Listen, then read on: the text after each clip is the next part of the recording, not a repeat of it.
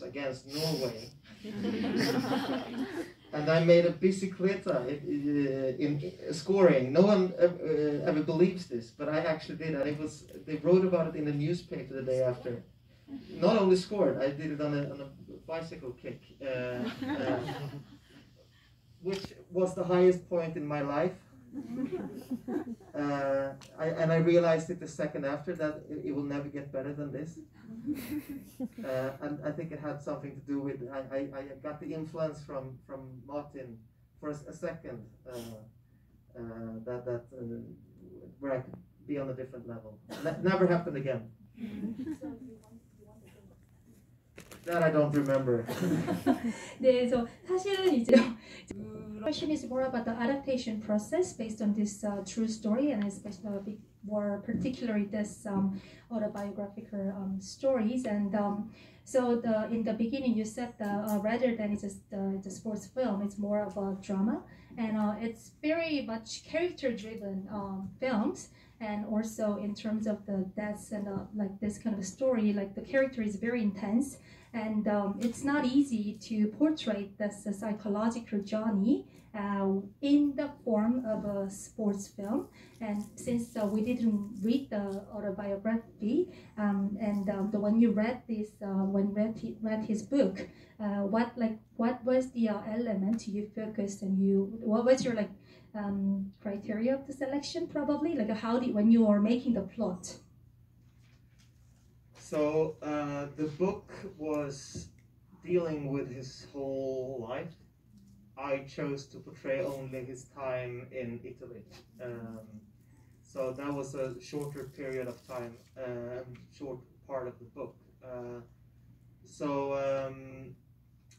And then, of course, I mean, when you adapt a real life story,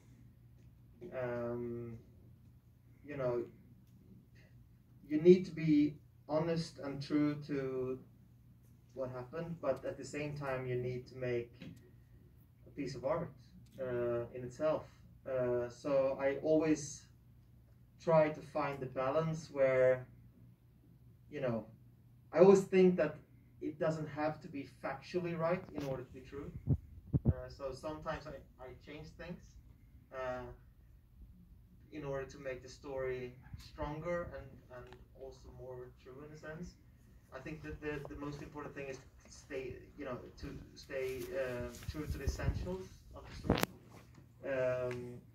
And for me, this was always a tale about, basically it's a soldier's tale about a boy leaving home, going to war, coming home wounded as a man. That's also from that idea that I chose to have this, you know, that I had the act breaks with the different part of the year, the summer and the spring and the summer, fall and winter.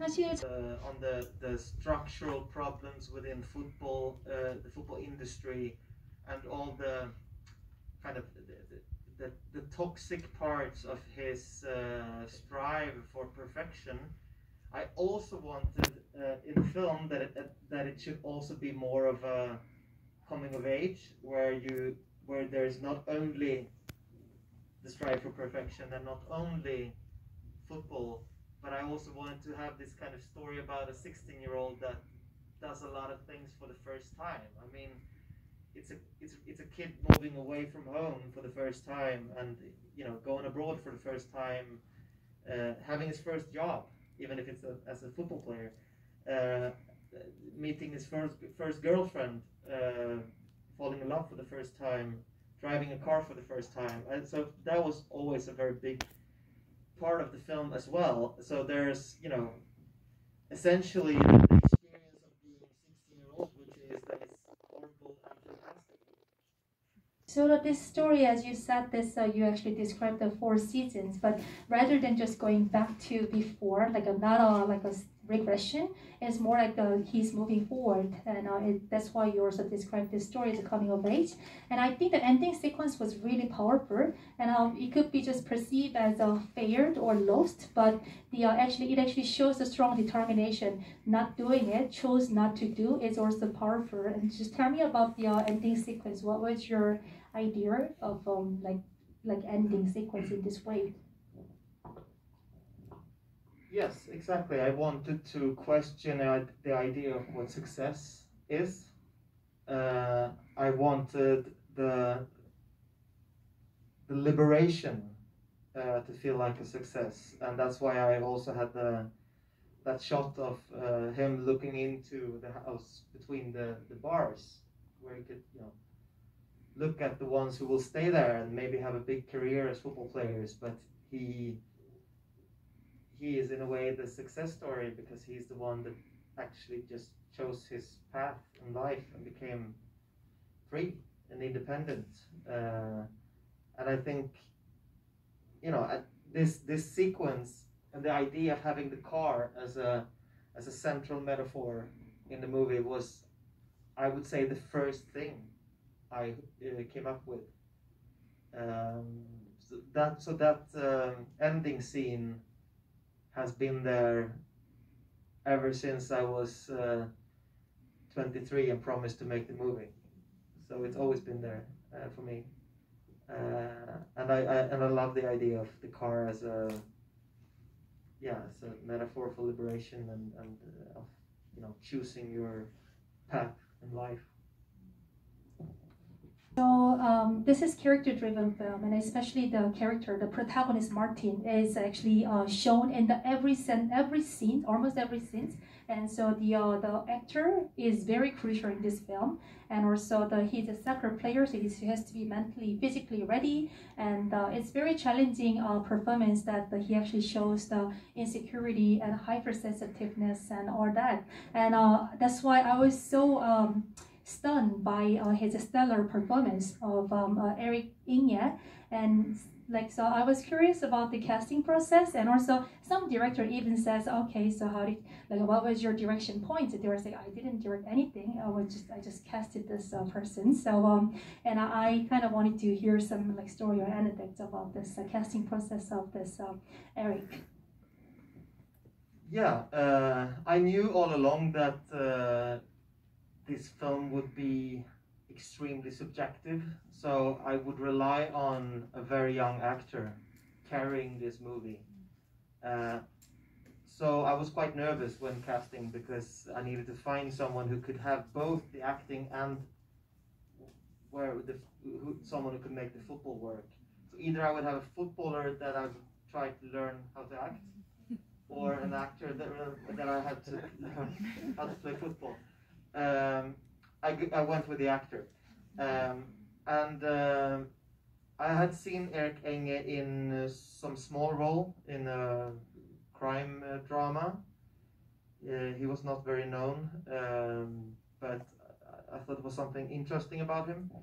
Then he came in for casting, and I was very, very intrigued by his kind of combination of fragility and brutality in a way.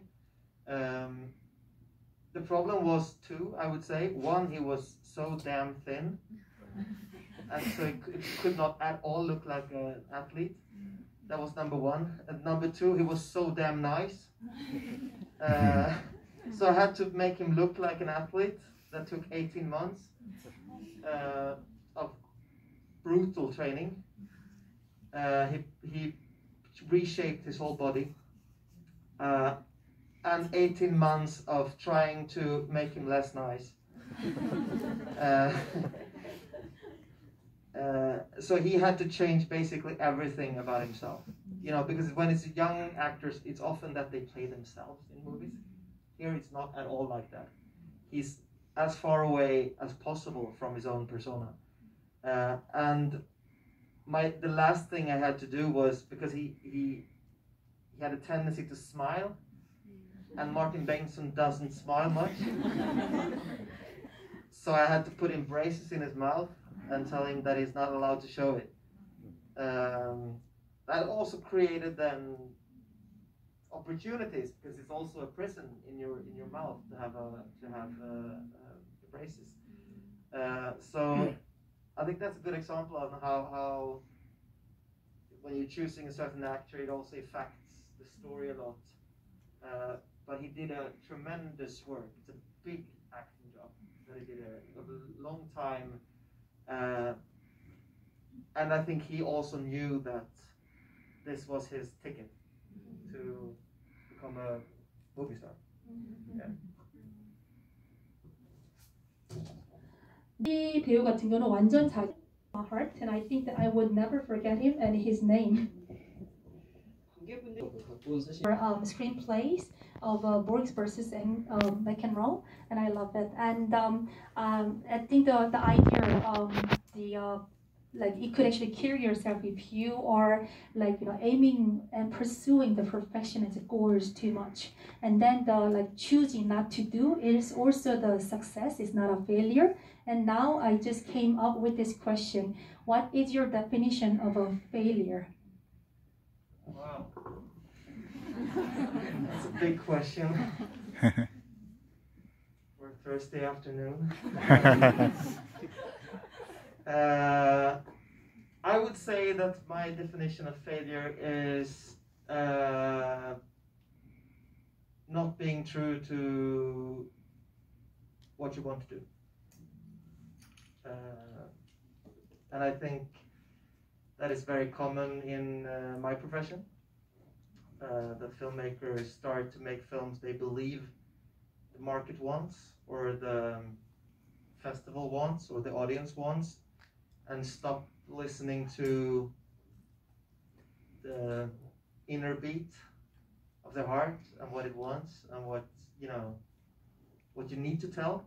Because if it's just something you want to tell, that's not enough. It needs to be something you need to tell, and you don't always know why you need to tell it. So I would say it's a failure to not be true to that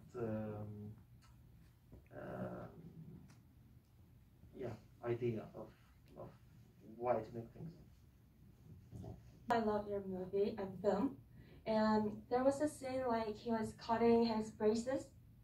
So at first I was gonna ask if you added the braces to the character, or Martin wear the braces, but you said you added to not make him smile.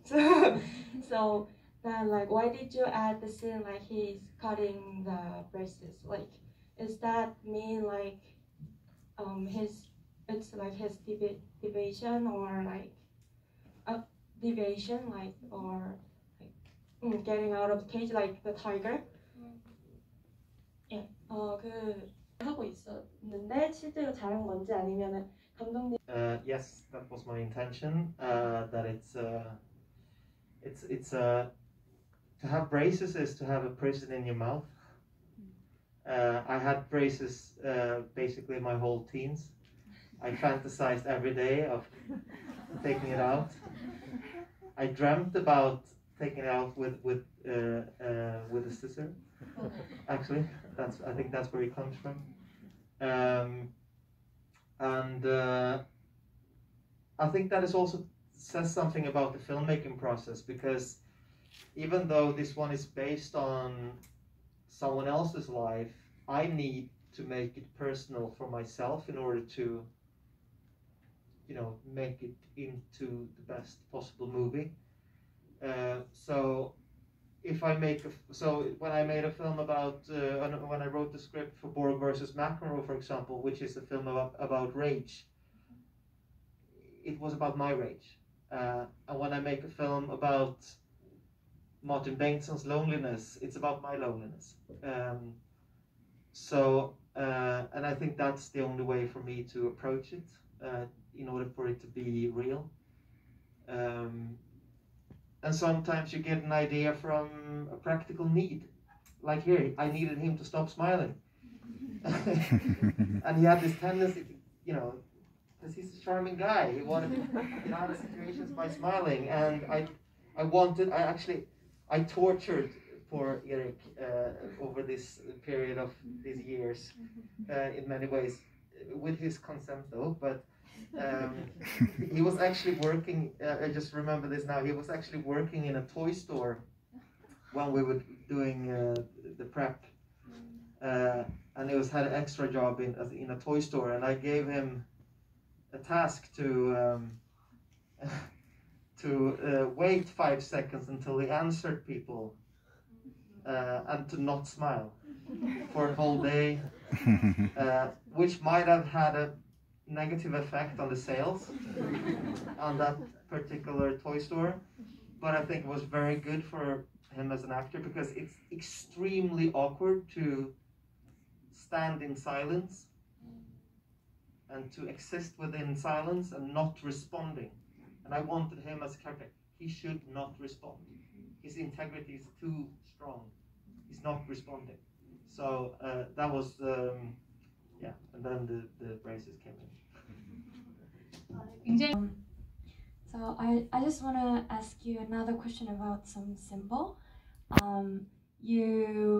So at the beginning and almost in the end of the movie, there is this scene, people make noises of pigs awkwardly, and I was wondering if it's a way of you making people laugh, like a black comedy, or is it just a way of him expressing his emotions, feelings, which is very depressed and pressured by the industry.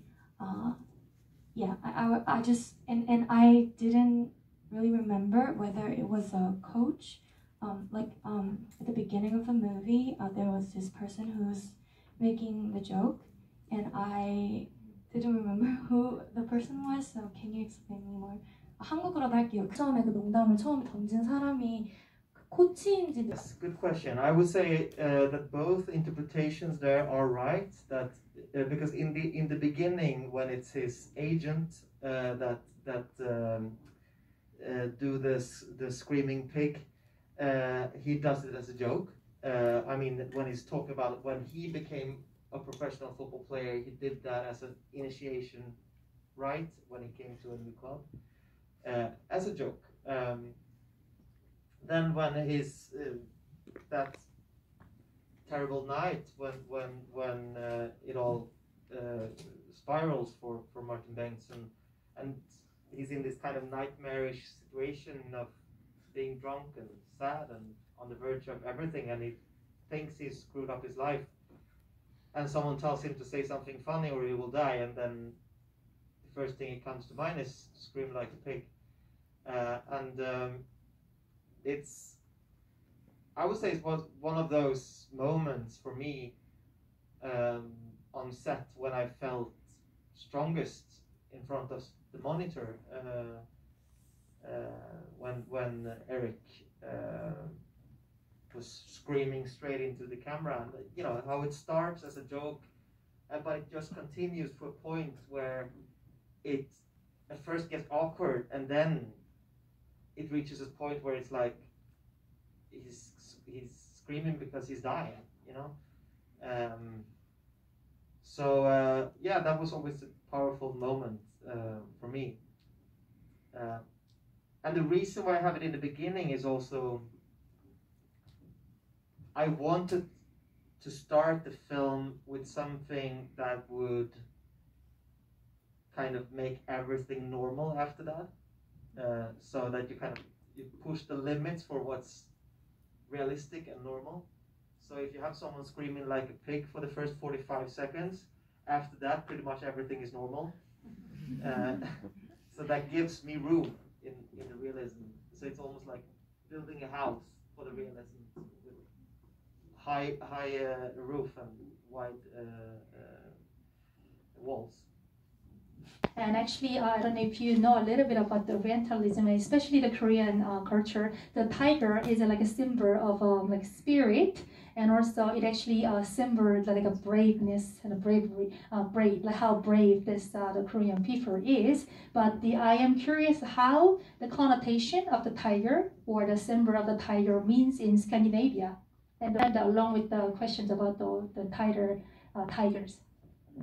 Interesting. Yes, I'm aware of how it's perceived in many cultures, and it's pretty much often pretty much always the same, that it's braveness and spirit and so. I think Scandinavians are spiritual enough to really see it as as a symbolic. I think we see, and I think that was what I was really going